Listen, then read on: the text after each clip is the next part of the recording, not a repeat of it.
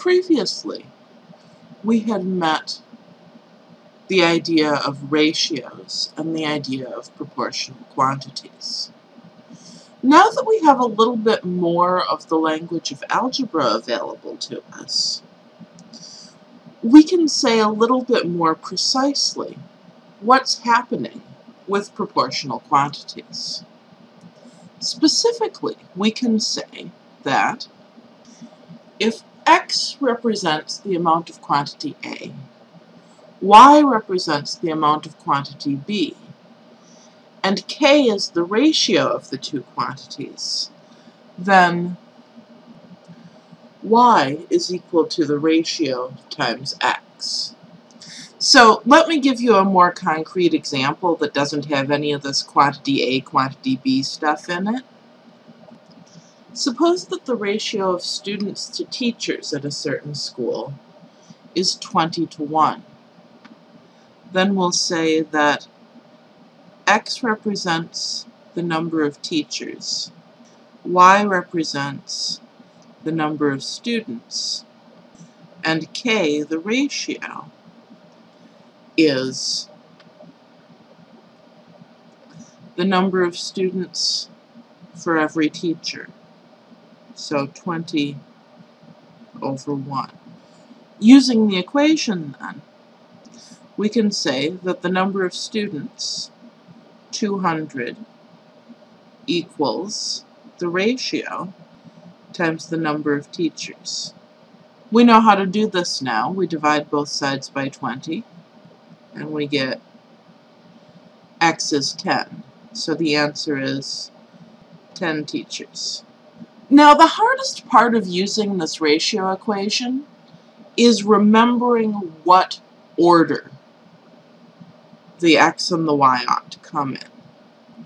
The thing to keep in mind is that the ratio is always written y over x, which seems backwards. Also notice that you could use different letters than x and y if you wanted them to correspond well to the things that you're actually describing. So for example, if we say the ratio of geese to ducks is 7:3, how many geese are there if there are 30 ducks? Right, we could say, instead of using the letters x and y, g is the number of geese, d is the number of ducks, and then the ratio, we're told the ratio of geese to ducks, that's g over d. The ratio of geese to ducks is 7:3. Since this ratio is g over d, d is the variable that's going to act like x in the ratio equation, and g is going to act like y. So that means I'm going to have g is 7/3 d. In this problem, I'm told how many ducks there are, and I want to find how many geese there are. So I'm going to say g is 7/3 times 30. Putting that into my calculator if I like, or working it out by hand, I get 70. So there are 70 geese. What are we doing here? That ratio equation isn't really a formula. We should really think about it as like a kit for building a formula. What do we really do?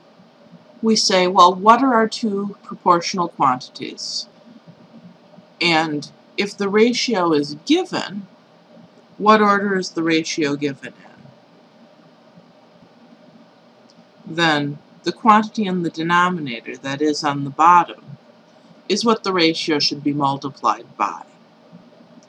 The ratio equation expresses that in terms of variables, but we should keep in mind what we're doing as we set this up.